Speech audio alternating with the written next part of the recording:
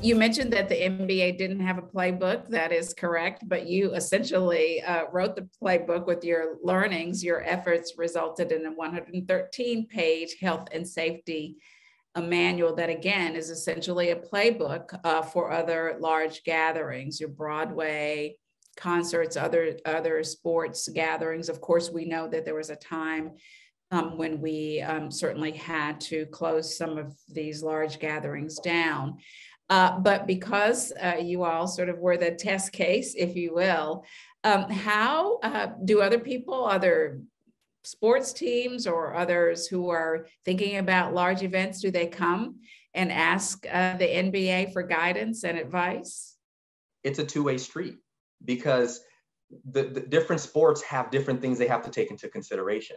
But indeed, we talk to soccer leagues.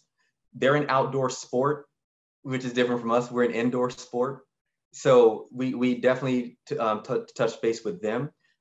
Even though the NFL was out of season, they called us. We talked to them. We share strategies. What are you thinking about? Who are you talking to? So whether it was U.S. football or global football, we had conversations. We talked with the Tennis Association. We talked with Australian rules football, rugby. So it's such a collaborative effort because no one institution has the playbook that everyone can rely on. And all of us have to make adjustments based on our personnel, what the game looks like.